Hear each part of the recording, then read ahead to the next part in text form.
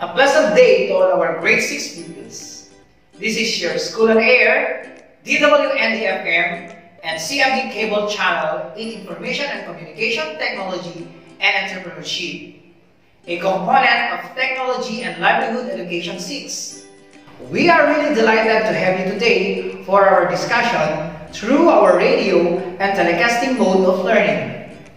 I am Teacher Alan Pimamawag from the Schools Division of Cauayan.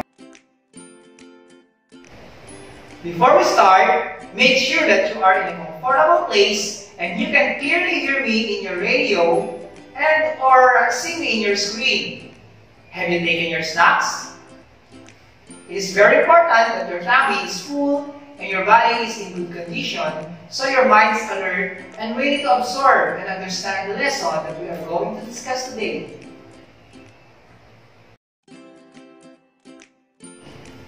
At this point, please get your learning activity sheets for the lesson, Producing Products Based on Needs and Demands.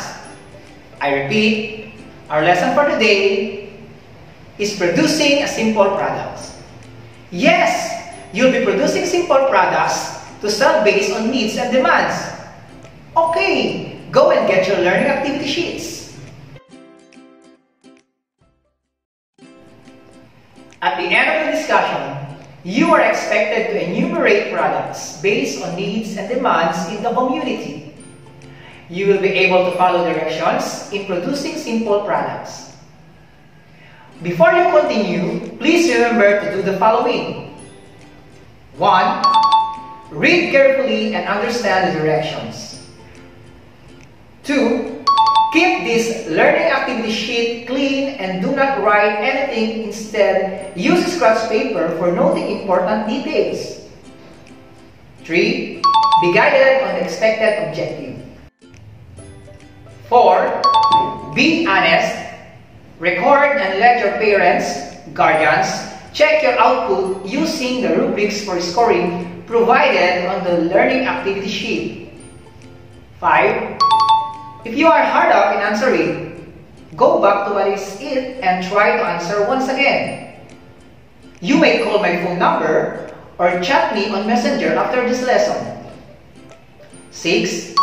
Submit a copy of your answer to your teacher on the scheduled day of your meeting. You may also send me your video of performance in producing your simple products at troyalan.mamawag@deped.gov.ph. Before we start the lesson, let's have a quick virtual tour about businesses in our community. Can you imagine the simple and huge businesses? Can you name them? Yes, you're right! It's Sari Store. Correct! A computer shop.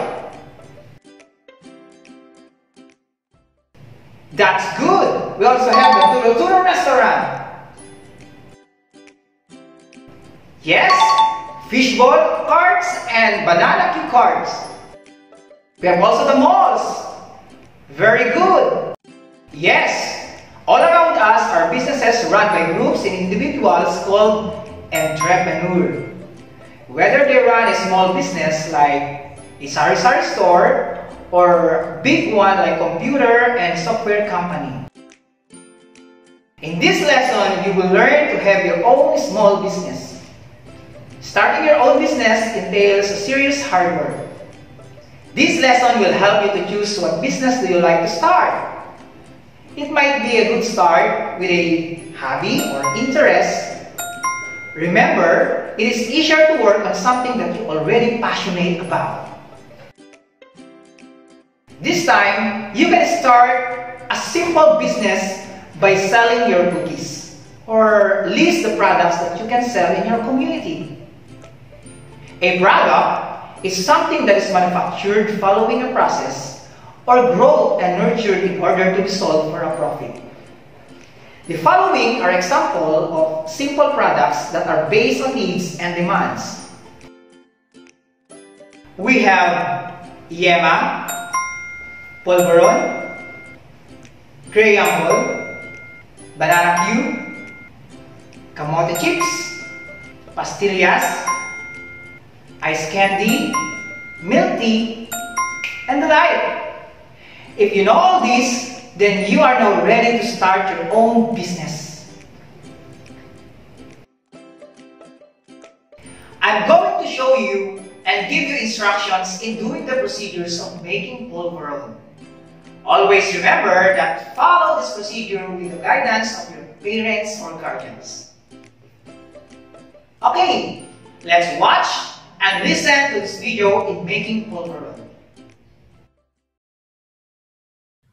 Hi everyone! This is Donna again and welcome back to my channel. For today's video, gagawa na naman tayo ng isa na namang pangnegosyo recipe. Ito ay ang sikat na pulveron. So, ano nga ba yung mga ingredients na kakailanganin natin dito? Una, yung ating all-purpose flour or harina. And then, yung ating powdered milk, sugar, melted butter, and yung ating cellophane. Kinat ko lang siya into square pieces. And gagamit din po tayo dito ng balloon whisk tulad nito. And then, yung ating pang-mold. And then, kung gusto po ninyong maglagay ng ibang flavor dito sa ating pulveron, pwede po kayong gumamit ng nuts or cookies and cream or yung cashew. Ayan, so pwede, marami pong ibang flavors. Pero yung gagawin po natin ngayon ay yung classic pulveron lang. So, ayun lang po, umpisahan na natin.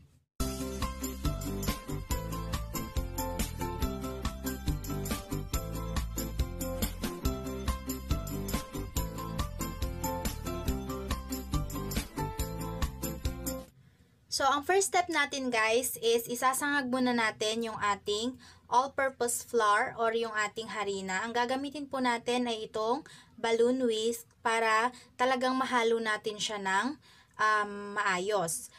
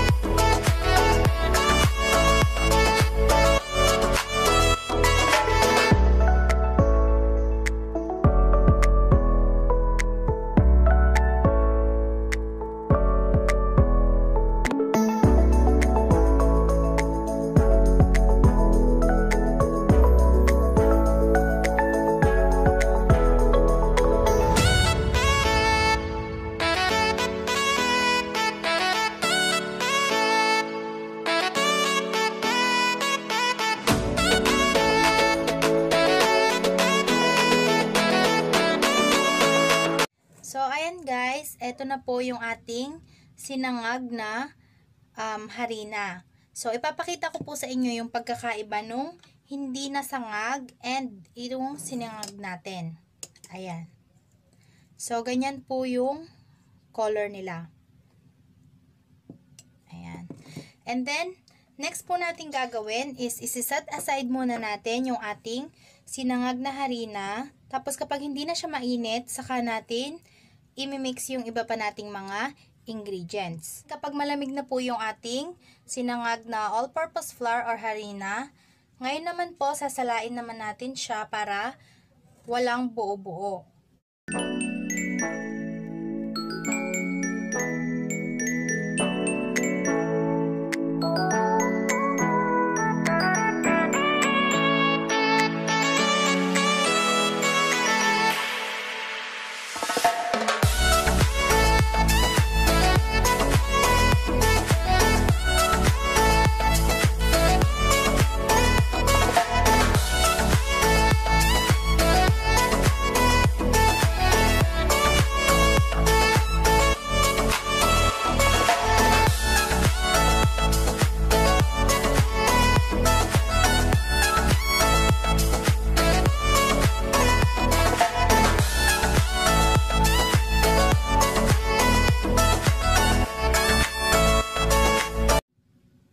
after po nating masala yung ating harina, ilalagay naman natin yung iba pa nating mga ingredients tulad ng ating powdered milk,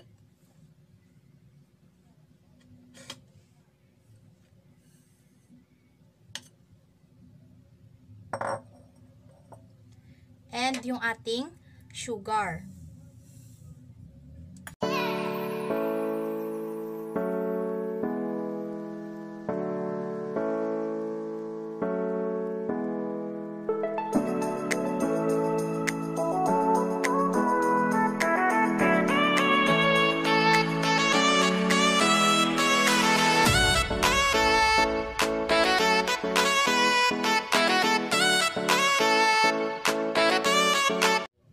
And then, pag na-mix na po natin siya all together, ilalagay naman natin ngayon yung ating melted butter.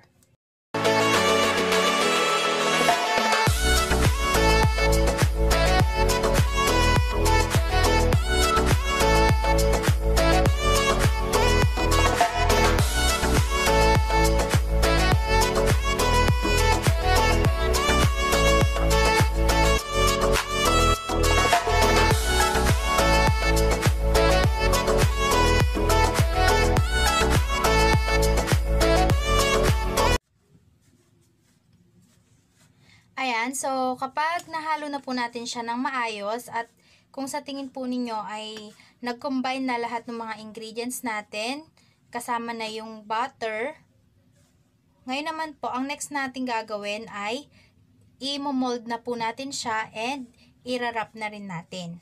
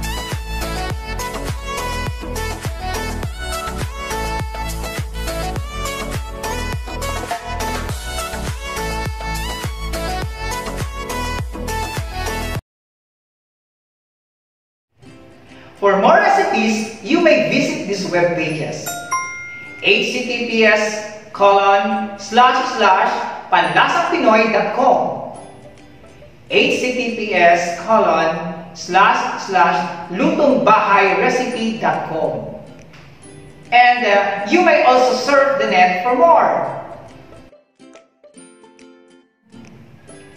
The answer discussion. You may check your performance by following the rubrics for scoring located at the last page of your learning activity sheets. Please answer it honestly. Answer also the reflection. This will help us to turn our next discussion and activities better. Make sure you are able to write all necessary information. If you have any question or clarification, kindly write it down in your paper as well. Or you may also include your greetings or messages. To better grasp and have a deeper understanding on the lesson we have discussed, you may reread pages of your learning activity sheets. Also attached are the web pages you may visit. Our next lesson will be about online selling products based on needs and demands. Be sure to tune in our school on air, DWND FM, and telecast via CMD cable channel every Friday from 10:30 to 11 o'clock in the morning. This has been Teacher Roy Alan, your TLE, ICT, and Entrepreneurship teacher for today. Always remember, it is easier to work on something that you're already passionate about. Love your work. God bless.